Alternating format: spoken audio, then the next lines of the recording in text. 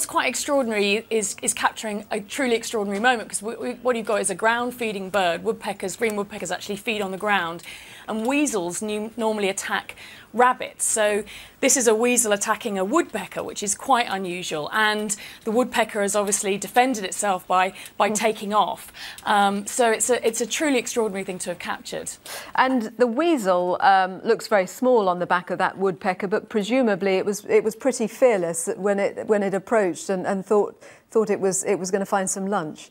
Oh yeah, they're really, really fearless creatures. The female lesser weasel weighs about the same as a Mars bar, but it's as ferocious as a lion. You know, this is an animal that takes on animals much, much bigger than itself. So, you know, but it's small. So that's why the woodpecker was able to take off with it on its back. And what would the woodpecker normally be vulnerable to?